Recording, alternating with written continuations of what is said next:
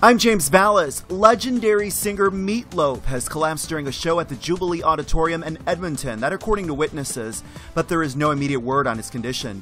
The incident happened just after 9:30 p.m. local time on Thursday when Meat Loaf, whose real name is Michael Lee Aday, suddenly collapsed while singing. The music stopped seconds later and people on the stage rushed to his aid. Fans were later told to leave the venue and there was no immediate word on his condition. Edmonton Fire Rescue Services confirmed they were called to an incident at the venue, but said it was being handled by Alberta Health Services. Earlier this week, Meat Loaf was forced to cancel his show at the Southern Alberta Jubilee Auditorium in Calgary due to an illness, but details were not provided.